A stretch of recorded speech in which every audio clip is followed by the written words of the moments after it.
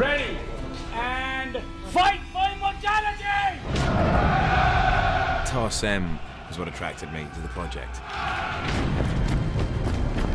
The way he described his vision for the movie. One of the most encouraging directors you would ever meet, especially working on a big budget project like this where time is literally money. I've been really impressed by the way he has all the shots mapped out in his head, doesn't really waste time with things he's not going to use. Tarsem has always been acknowledged as a pure artist. He's an A+ student of cinema.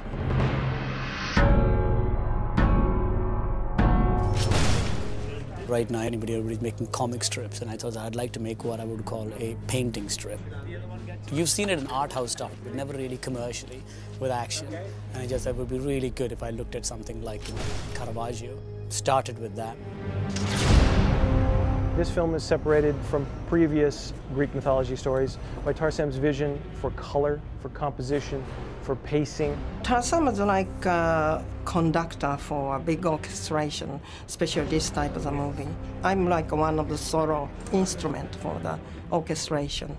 I tell them the problems that I have, and I want them to solve visually. I think we can shoot it. Just go for one? Go for one.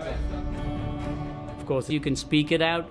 I prefer not to in visual film. I'd rather show it and make it happen. So I only give them parameters, and then they have a lot more leeway than I think most people give their departments.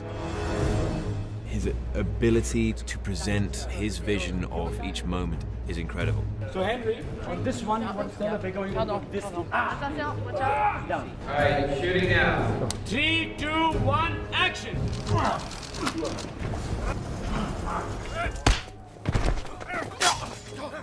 Very good, sir. Shakespeare, Richard Wagner is based on mythology. So why not? We cannot create our mythology.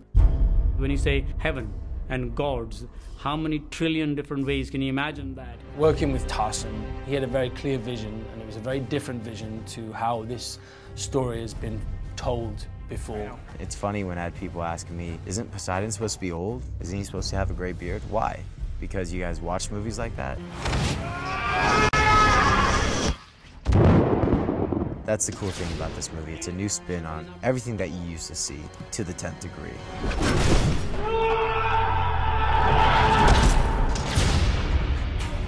Just like the Renaissance redefined the Greeks, we're kind of doing that in our version of it. And that kind of naturally will happen when you have an English production designer, a Japanese costume maker, and an Indian guy telling you a story about the Greeks. So I hope it makes it as universal as can be. It's the mother of invention, this movie, which really, in this day and age, makes it uniquely original.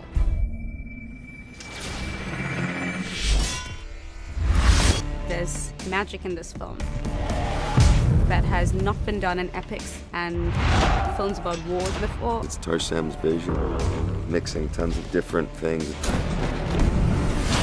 Whatever we're going to see, the action, the costumes, the acting, the sets.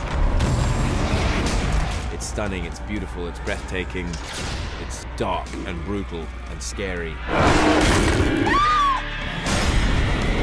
It is straight out of Tarsem's mind. Once again, from the top.